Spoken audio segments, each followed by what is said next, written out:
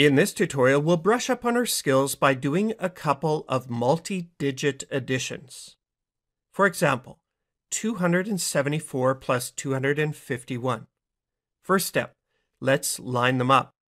We check to ensure that we have everything lined up correctly. Which are the ones in each number? Well, in the first number, the 4 is in the 1 spot.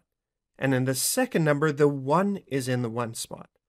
They are both aligned in the same column. Perfect. If we have any doubt, we could check the tens, or we could even say, if we showed our decimals in our numbers, they'd be right here at the end. They also are lined up. So everything is lined up nicely, so we're ready to go. Starting in the right-hand column, the ones column, 4 plus 1 is 5. So we mark down the 5, and we have nothing to carry. Moving to the 10 spot, 7 plus 5 is 12. So we mark down the 2 in the 10 spot, and we carry the 1 to the next column, the hundreds column. Finally, let's look at the hundreds column. 2 plus 2 is 4, but we remember our carried 1, and 4 plus 1 is 5. So we write 5 in our hundreds column, and we're done. Let's try another. Example 2, 12,804 plus 17. First step, let's line up our columns. Which are the ones in each number? In the first number, the 4 is in the 1 spot.